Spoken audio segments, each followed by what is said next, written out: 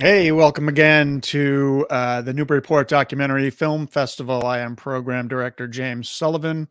We are previewing our feature films for our upcoming 19th festival from September 15th to 17th. And we're very excited about the lineup, including the film that we're going to be talking about over the next few minutes. Today we have with us filmmaker Michael Lippert, who is based in North Carolina. He is bringing a film to us called Sloane, a Jazz Singer. Hi, Michael. How are you? Good. How are you? I'm good, thanks. So tell us, for the sake, I mean, I know the answer to this, but someone watching this may not yet know. Give me sort of your elevator speech, or tell me who Sloane was, Carol Sloane, and why you wanted to make this film about her. Yeah. Well, Carol Sloane is kind of one of the unsung jazz singers of the 20th century, who is often compared to Ella Fitzgerald and some of the great names that we have heard of. But most people haven't heard of Carol Sloane in the mainstream public today. And so I wanted to make a film to kind of shed light on that and investigate why, because she really made an impact in the early 60s, singing at the Newport Jazz Festival with some really big names. She played with Oscar Peterson. She had Richard Pryor opened for her. Hmm. She did all kinds of amazing things. She was one of Johnny Carson's favorite guests, and she was Mm-hmm. later called one of the greatest living jazz singers. So we wanted to make a film that gave her due, gave her due as far as her place in the pantheon of great jazz singers. And in 2018, I was approached by Stephen Barefoot, our executive producer, who had a long-standing friendship and relationship with Carol. And he said, "Would you like to make a film about her?" And I said, "Who's Carol Sloane?" I didn't Right. know anything about her. And he said, "Well, you've heard of Ella Fitzgerald and Carmen McRae and Sarah Vaughan and all these great singers, Billie Holiday, but usually Carol is kind of mentioned as, and then there's Carol Mm-hmm. Sloane. Mm-hmm. She's sort of a footnote." And so, coincidentally, I was able to see her perform in Chicago on a business trip, and I just was blown away. Um, at the age of 82, she was still really hitting a home run and sang a cappella, which is one of the things she's sort of known for. And I just thought we've got to get her on camera and tell her story while she's still here with us. And Yeah. she had her major bucket list item was to sing and record one final live performance. And so Right. she had this performance lined up at the legendary jazz club Birdland in New York City. Mm-hmm. And so I was just thinking, okay, we've got a great story, a great narrative to work towards with this climactic performance in New York. And so we spent the week prior really kind of getting to know her in her apartment as she prepared for this, performance of a lifetime in late, which would be late 2019, Right. just ahead of the pandemic. So Right. we got it And, in. the thing that really shines through in the film, I think, is that, she was such a fun, sassy, spirited woman, even after all the sort of ups and downs of, trying to maintain a career after people had kind of sort of forgotten her. It must Yes. have been a lot of fun to just, shoot the breeze with her, essentially, right? Oh my gosh, yes. It took a little while to win her trust. I had, Mm. several phone calls with her ahead Yeah. of filming.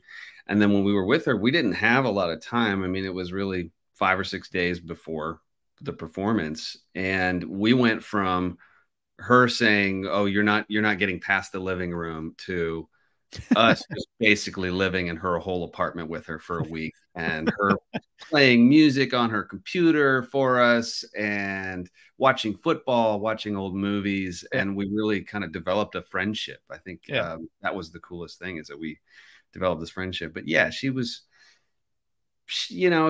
an age where I think she said, "I'm going to say whatever I'm going to say, because Yeah. why not?" And she spoke her mind, and knew that she had just enough time left to make one more big impact. And so I Mm. think she was happy to have this, as much as she acted like we were kind of you like pesky flies sometimes.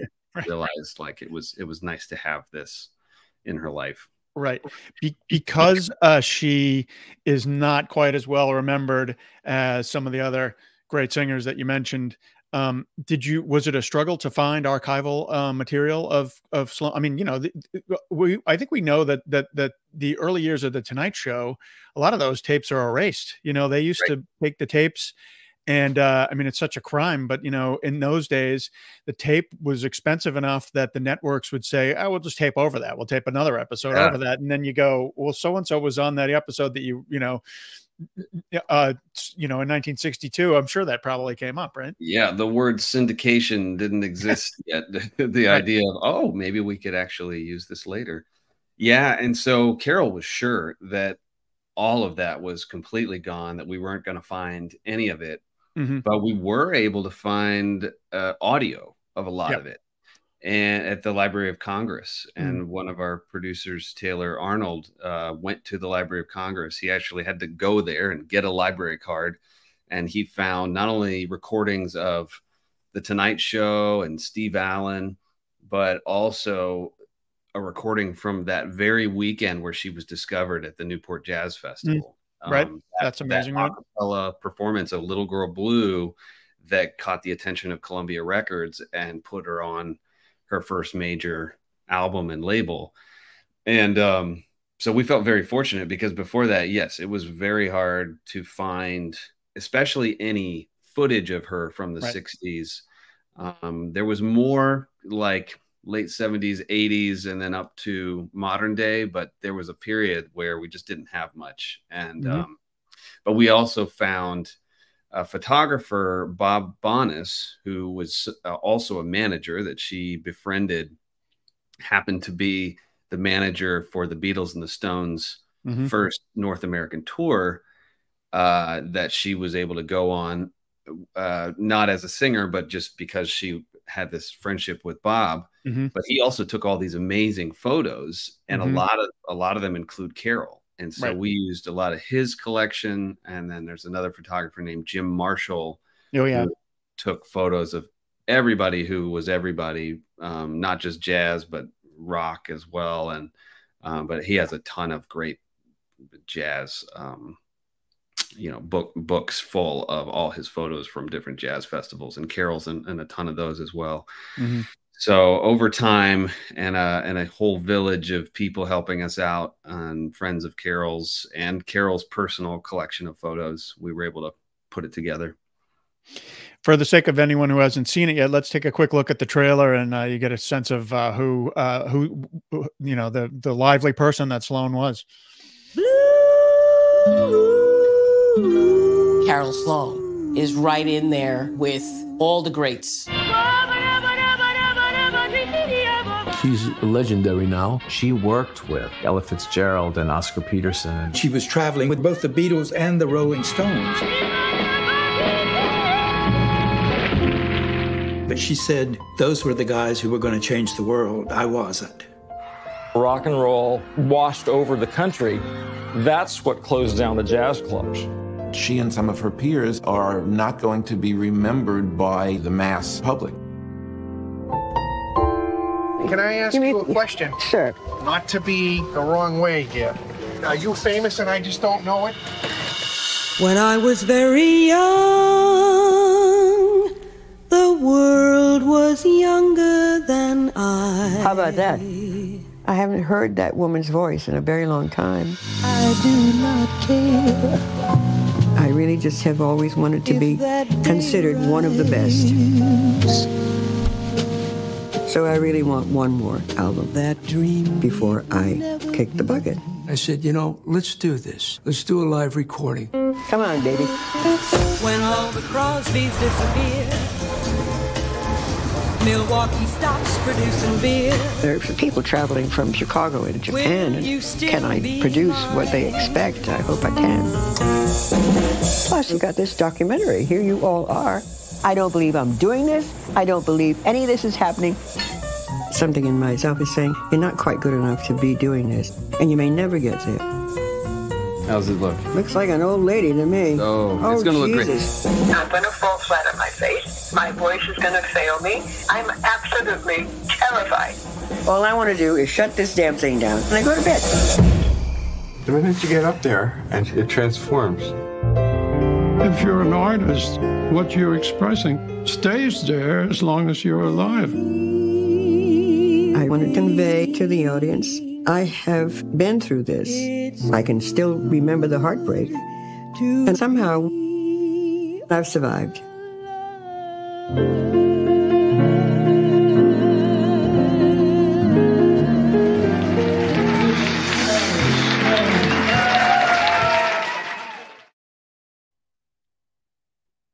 So much fun and so sweet. We're really excited to bring the film here, which will be our closing night film on Sunday, September 17th. Michael lives in North Carolina, but will be joining us virtually for a Q&A with the audience after the screening. So we look forward to that. I have one last question for you, Michael, for now. And then I'll have plenty more on the day of the screening. I'm just curious, can you tell us a little bit about your own jazz background? I bet you Sloane probably was sort of like, yeah, you're too young to know what you're talking about, right? Like, did you, yeah, I mean, were you already a jazz fan when you came upon her story? I was a jazz fan, but I learned from her that I didn't know as much as I thought I knew. And really, it's funny, I was just saying this to someone else. I think of her now almost as a mentor, even though I'm not trying to be a professional singer or musician, but I learned so much in the span of those few days we had with her about life and about following your art, and her approach and her technique. You know, her approach to music was very much about finding yourself in the song, because she was picking from the Great American Songbook. And so even though she wasn't the writer, she was, you know, she was finding music that spoke to her. And she felt that she was singing the story of her life. And that if there was that emotional connection, that was the most important thing. It wasn't just about having a flowery voice and singing a pretty song. It was about a connection with the audience. And so, you know, I learned a lot from her, but prior, really my interest in jazz, growing up was little to none. I mean, I grew up with rock and hip hop and, you know, everything, that is current, you know, but I, really only heard jazz on my grandmother's radio. And I thought of it as what my grandma listened to when she drove to the store, what my grandma listened to when she was cooking in the kitchen or whatever. But then in college, I was in a play called Sideman, which was a short-lived Broadway show about an aging trumpet player. Have you heard of it? Or no, I'm just, most people haven't. But it was the first time that I had really been asked to really just listen to a jazz composition and what the musicians were doing. And it was a night in Tunisia was the track, which I think with Dizzy Gillespie, right? And just the musicianship just blew me away, and just the idea that they're creating art in the moment, they're creating a really sophisticated composition in the heat of the moment that will never be able to be repeated exactly like that, and has never been performed that way before. And just that idea of improvisation and being in the moment is so cool to me. And even now, you know, we've made this film about Carol, and we've now kind of memorialized the show at Birdland, but there's nothing like seeing it in person. Right. And so, you know, one of the messages I guess we want to send with the film is support live entertainment, support singers and musicians and people who should get more fair compensation for what they do, but also just that idea of experiencing something together that we sort of took for granted. And then the pandemic happened, and then we went, oh wow, you know, this performance from Carol, things like this are even more special than we realized. I'm sort of drifting into a different territory, but That's just a really important point, I think. And that's why I hope people come out to see the film at Newburyport as opposed to waiting to stream it. I think just experiencing art together is just so important. Exactly. I was going to say, support your local film festival. Exactly. And next best thing to seeing Sloane on stage would be to see Michael's film about her. So thanks so much for taking the time to talk to us. We look forward to speaking with you again in a couple of weeks. Yeah. And yeah. Thanks again, Michael. We'll see you soon. We just want to take a moment to thank our sponsors, and we'll see you with our next preview shortly.